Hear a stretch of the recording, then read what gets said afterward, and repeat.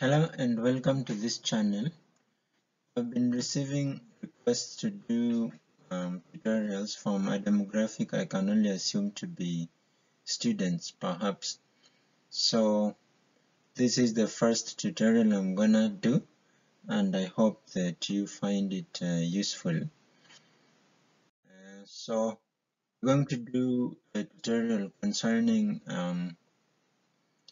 torsion formulas which we've developed. And at this point, maybe you can refer to, if you have not watched, you can refer to the torsion, I believe 1, 2, and 3 in a series of my videos dealing with structure related to structures. So for example, if we have a figure as shown, and then for the range shown, compute the magnitude of torque applied to the bolt if a force of 50 Newton is exerted at a point 250 millimeters out from the axis of the socket. The force applied at the socket itself balances the applied force and allows pure torque to be applied to the bolt. So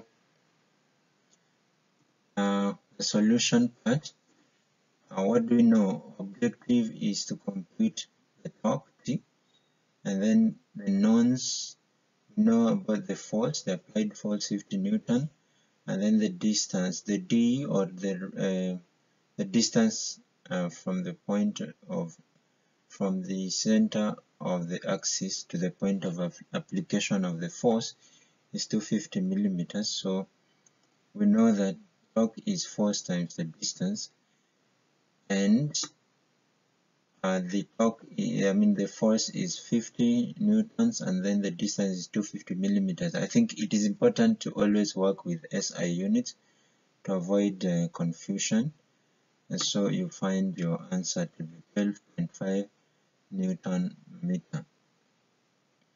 Now, I think that's quite straightforward. And the second example, I think we'll go a little bit more into details. So for the second, again the same figure.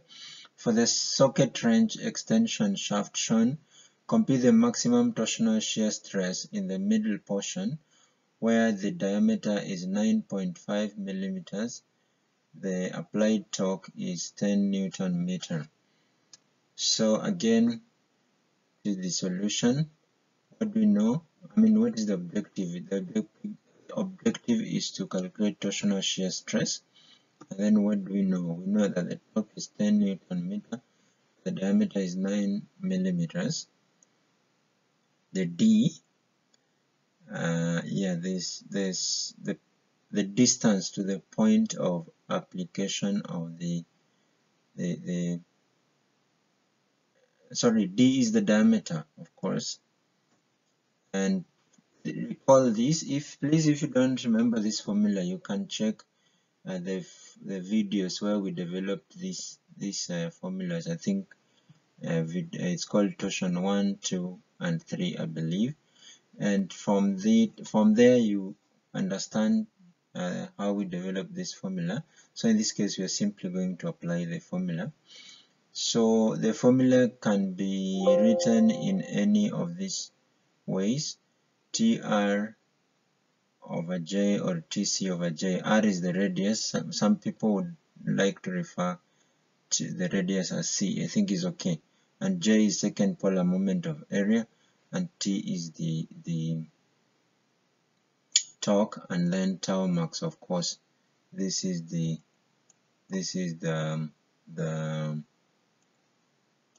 tau max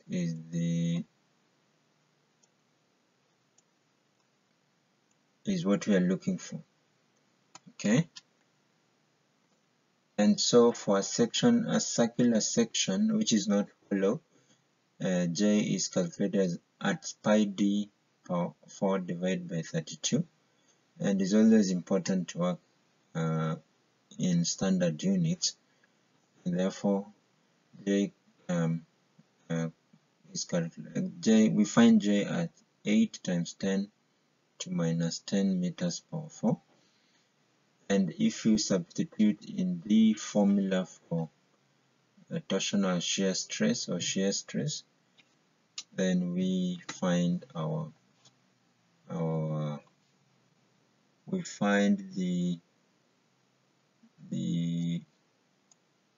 this as your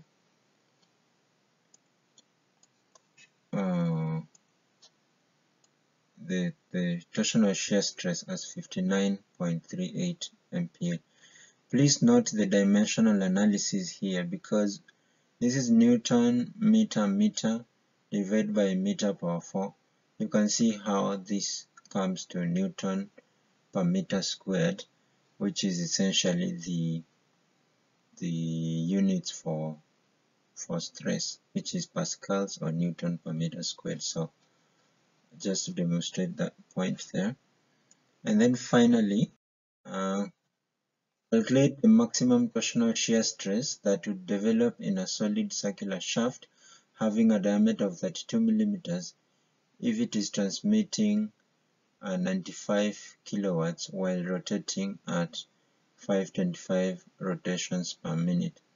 So the solution for this is that the objective is to calculate torsional shear stress. So here we go a little bit into the detail now. We're talking about event power.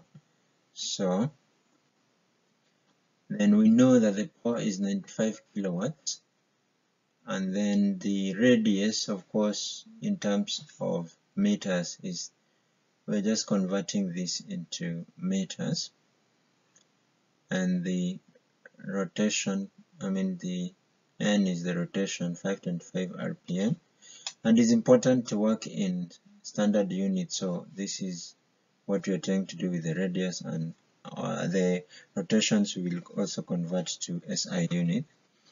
So we know power equals the torque times the n, and n should be in radius per second, and t should also be in Newton meter, or the standard units, SI units.